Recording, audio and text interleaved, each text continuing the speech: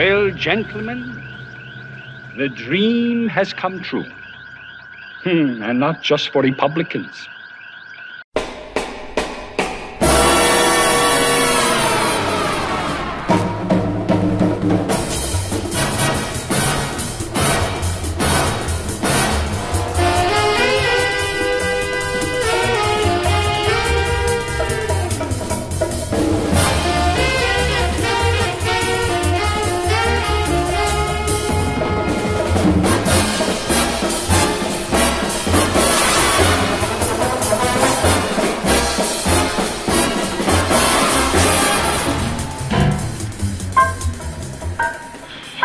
Put me down. You don't have time to sit around drinking. You've got work to do. Yes, it's me. Imagine doing that to a beautiful bottle of booze. That was fun. That was fun. That was freaking fun. Hey, everybody, I didn't know you were there. Yes, I did. Let me get my notes. My notes. Oh my gosh. Moving around. Hey, everybody. Let me wipe my eyes. My eyes have a tendency, which is weird. You probably know this. Even when I'm watching a movie that I'm not laughing at or I'm not intense with, my eyes just tear when I'm watching television. It could be a weird diabetes thing. Who knows? I mean, I can see fine, or I could just be really overly emotional. And even something that I just have a great time watching, my eyes tear. I don't know. Hey, everybody. Welcome to another edition, a long-awaited, well, not long-awaited. It's just been a while since I've done another Matt Helm Monday. And there are 4 of these movies, folks. 4 of these movies. And I just finished the second one. The one that came right after, what was the last one? The Silencers, I believe, which I had a great time with. This I had an okay time with. This isn't one of the better ones. I'm going to have to rank them all at the end of which one I like. I'm all just rubbing and scratching myself. Which one I like the best, which, rank them. And this one was, it started out really kind of cool, and then it was kind of like, and then it kind of grew a little bit near the end, and I was like, okay, it was all right. It's not my favorite. I'll say it's not my favorite. Although, be quiet, my loins, be quiet. Ann-Margret. Oh. Ann-frickin-Margret.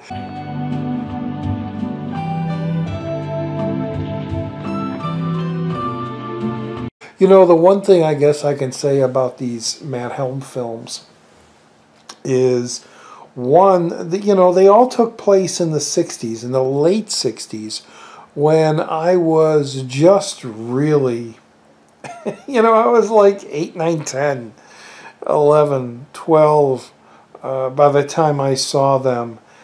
And, of course, the loins were pretty damn active. And every frickin' female in all these movies were just... Should I be watching this? Mom? Dad? Should I? No, I wouldn't even ask them. I would just watch them. And I was like, okay. I didn't get all the jokes. I didn't get all the innuendos. But I was just really... I was like, okay, I'm attracted to that. Look at all that skin. Oh, I've never been to Minnesota. Well, you're there now, and it's mighty cold, so let me see those goosebumps. Oh, good girl. Now, a little to the left. I want to catch you right near Duluth. Well, that's my best feature. Right now, you just lower your left arm, because we don't want to hide the Twin Cities. Anyway, Murderer's Row, the second Matt Helm film, filmed in 66, is it? Yeah, 1966. I was 7 years old when this movie came out, and probably by the time it came out on television, I was about 8 or 9, or 10. And yeah, I just rewatched it. I have the Matt Helm collection, the Lounge collection, which is a fantastic DVD set. And I think I said this in the last Matt Helm movie review, that I cannot wait. And why are they waiting? Not putting these on Blu-ray in high def. They're so fun. They capture the time so perfectly, and they're so tongue-in-cheek fun. Parodies, not really parodies in the way like Airplane is or anything like that, but of the Bond films and of that time, the 60s. The late 60s were, not only were they monster oriented, you know, with the Munsters and Addams Family and the Big Monster Crave and all the Aurora monster models and things like that, and creature features and showing all the Universal classics. They were also the big spy boom. Thanks to James Bond, the Bond films, you know, Matt Helm came out and Get Smart on television, and A Man from U.N.C.L.E. and all these other spy type things. But I love the Matt Helm films, and Dean. You can't not love Dean Martin, man. Dean Martin plays this character so well, with all these little innuendos and all these little quips, which it just fits perfectly. And then the music, not the score, but every once in a while there'd be a song that he sings that fits in with whatever situation he's in.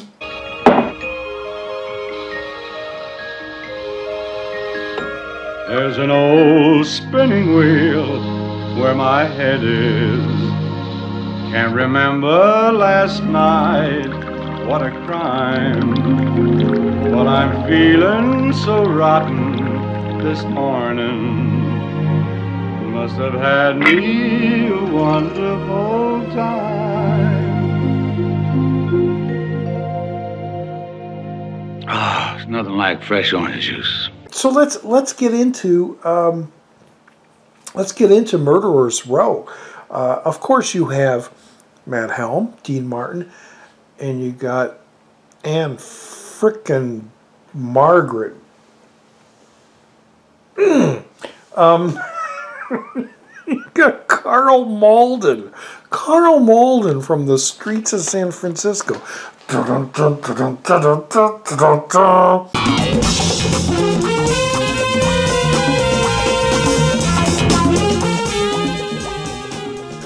You know, with Michael Douglas, Streets of San Francisco. You got Carl Malden as the bad guy, and he's kind of teamed up with a femme fatale played by Camilla Sparv, who I'm not too familiar with. I didn't write the character names down here.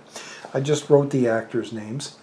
And Tom Reese. Tom Reese is kind of like the Jaws of this movie. He doesn't have metal teeth or anything. He's nowhere near a stature or as good as Richard Kiel was. But he's got a, you know, I call him see-through head. He's got this thing on his head that you can kind of see in. So I call him like window head.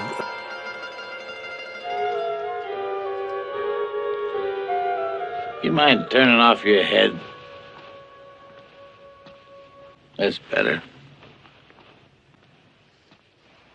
I take it back. Turn it on again. He's not mechanical, but he's got something there. But according to IMDb, he's called Ironhead. And don't ever let me do that again. Yeah, he's like the heavy. He's the one that,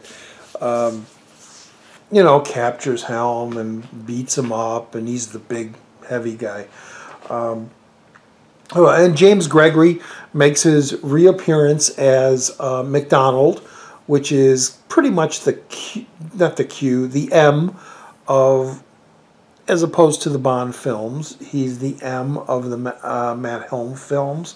He's the one that puts him on the missions. He actually plays a split. He also plays like a Q character because he does give him the gadgets. And in this movie, he does have a few gadgets. He's got like a harmonica that he could listen. The sides open up and he can put it on a wall and he can eavesdrop on what's going on in the next room. And the main thing that they use a lot in this movie is he's got a delayed gun. He's got this gun that he could shoot, and then he counts down from 5, and then it shoots.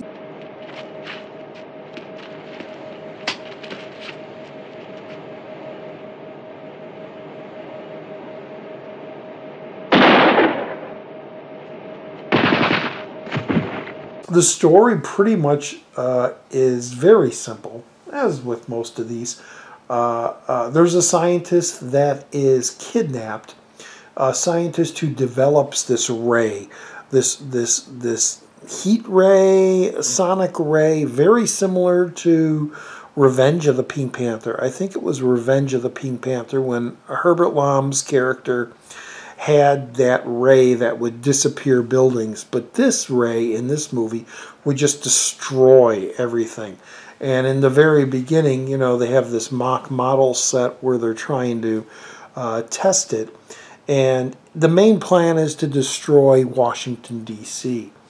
And that's the whole thing of this. They kidnap this scientist, and they're pretty much trying to torture him to give him the full specs, the full plans on this machine that can destroy Washington, D.C. And throughout the way, Matt Helm meets up with Ann-frickin-Margret,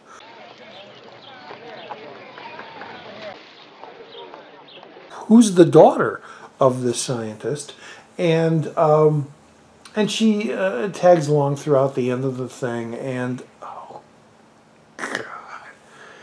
god.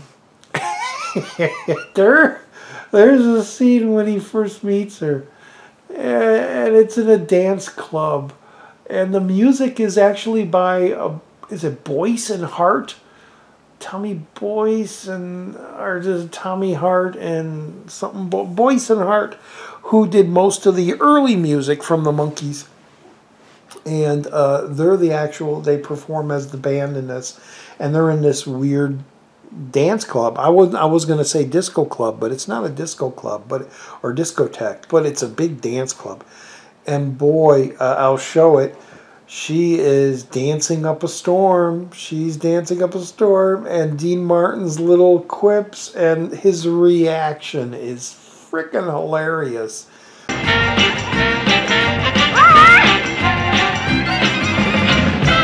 You'll break something. Up, up, up.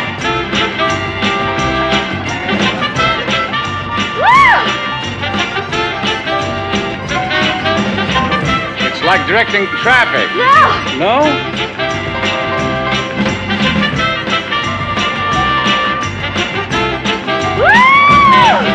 And then later in the movie, when he finds out she was given this brooch that's going to explode, he pretty much speeds his way to the club to try to stop her or try to save her. And of course, just like in the last movie, he just rips her clothes off and throws it, and it blows up. And then, you know, she's in her underwear. It's just like... Anyway, and there's some really kind of cool little bit there with Frank Sinatra as a kind of a cameo. And that's all I'll say. Maybe I'll show it. So yeah, so and then, you know, they get to an island and they're captured, and Helm tries to save the day and save the scientist and save Washington, D.C. as usual. And this is the first movie that I remember where they actually used a hovercraft. I remember in the 70s, the late 70s, there was a big deal about a hovercraft. I mean, that was going to be the future. The future wasn't going to be flying cars. It was going to be, everybody was going to be in hovercrafts. And you can go over water, and you can go over land, and you can, you know, you're, you know. And this movie has a lot of that. In fact, the ending scene of this, where there's a fight between Helm and Ironhead, and Helm and the Carl Malden character, is very reminiscent of the Bond film Thunderball.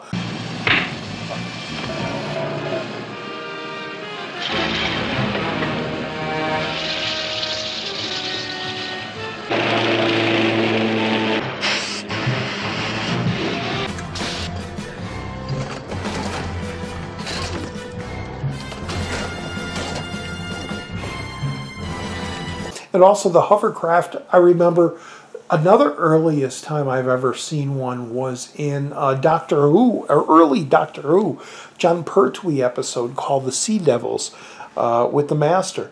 There was a hovercraft in there, and that was pretty much very showcased. And then there was a Jackie Chan film where he broke his foot jumping from land to the hovercraft, and that's a whole nother thing too. I think that was Rumble in the Bronx. I think that was Rumble in the Bronx. Not too sure.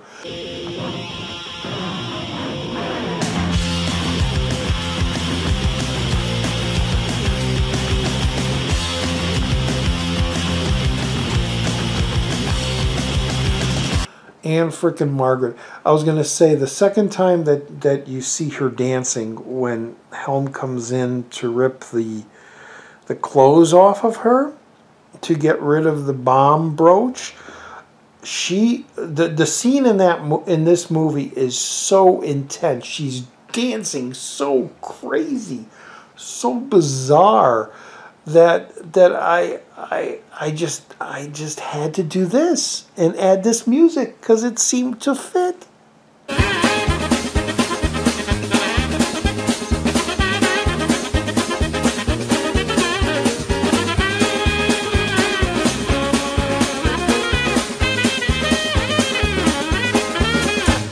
Another thing with the hovercraft is that you know, it also reminded me of the James Bond film.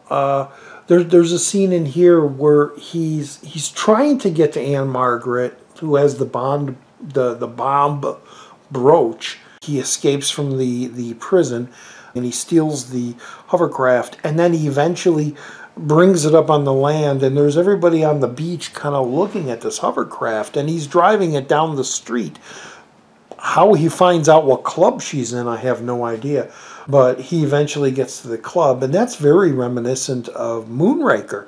I believe it was Moonraker, but it wasn't a hovercraft. It was a gondola, and it floated over the land, and everybody was like looking, and he was throwing. No, he wasn't throwing fish out of it. That was Spy Who Loved Me, where he had the car. But no, I think it was Moonraker where he had the gondola that floated, and it went over the land, which I don't care for Moonraker. Sorry, Bond fans. But anyway, yeah, so I think that's it. I think that's all I'm going to say. This was a fun experience. It really was a really cool little experience.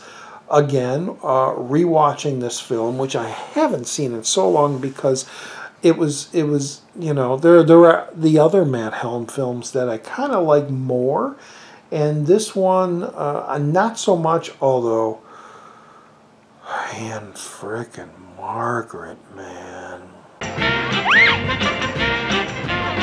Don't you think we should be introduced first? Hey, It's all Roger D on Channel Donstar with a Matt Helm Monday. And I hope you enjoy it. And if you're interested, pick up the lounge set if it's still in print. All 4 Matt Helm movies starring Dean Martin and a plethora of beautiful women with a 60s martini spin. And yeah, this was Murderer's Row. We'll see you in the next Matt Helm Monday. All right, everybody. Have a great day. Bye-bye. How not to marry and kind.